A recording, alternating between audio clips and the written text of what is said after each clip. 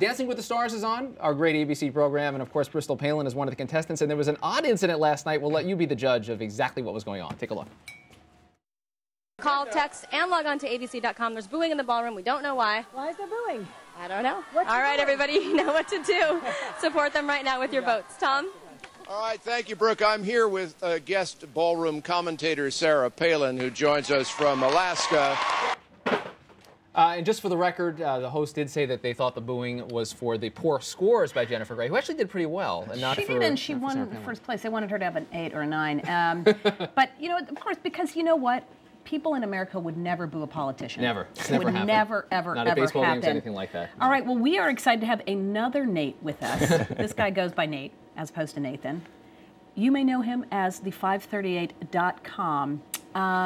And you got picked up recently, of course, by the New York Times, which is great. This is Nate Silver. Congratulations.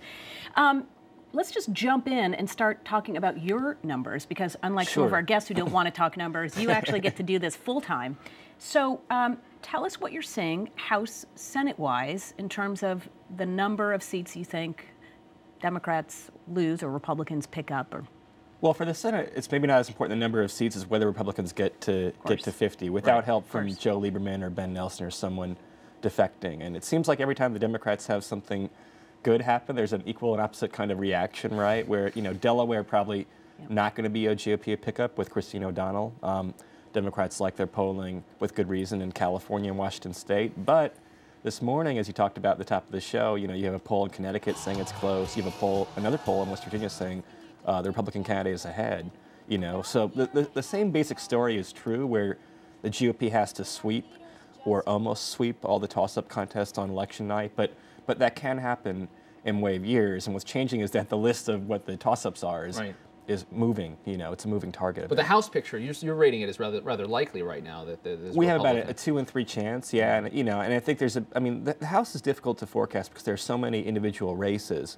You know, there are about 90 or 100 races that we think are competitive. What do you make of the strategy we're seeing now from the White House of trying to fire up the base? Is there anything you've seen in the numbers that suggests that this kind of chiding or, you know, kind of reminding of the stakes, it makes a difference in terms of voter turnout? Well, I don't know if it's the best motivational tactic, but it is clear that, you know, there is some, as bad as numbers are for Democrats, and they're really bad, there is some upside in the sense that we know the Republican base is motivated. The Democratic base probably won't become less motivated. And so if if the enthusiasm gap, quote unquote, is closed, they can probably hold the House by a few seats, almost certainly hold the Senate. A case like Wisconsin, where you have a Democratic incumbent who is thought to be fairly popular, and Russ Feingold. You know, you have a lot of students in Wisconsin, a lot of kind of old school progressives. If you close the gap there, then you hold Wisconsin, you hold certainly Washington and California, and you hold the Senate with maybe a couple seats to spare. So the stakes are really high. Whether it's the best motivational tool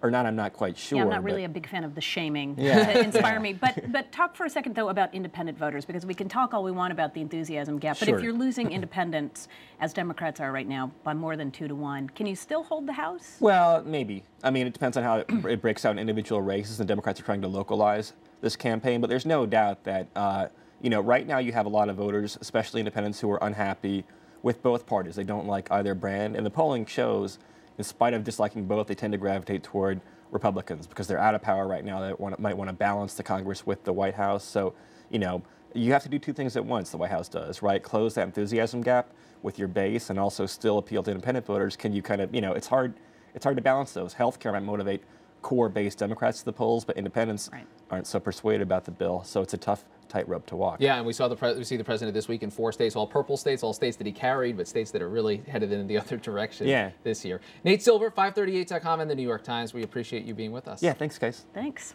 That does it for this edition of Top Line. It's twitter.com/Rick Klein, twitter.com/Amy E. Walter, twitter.com/538. Our numbers guru right here.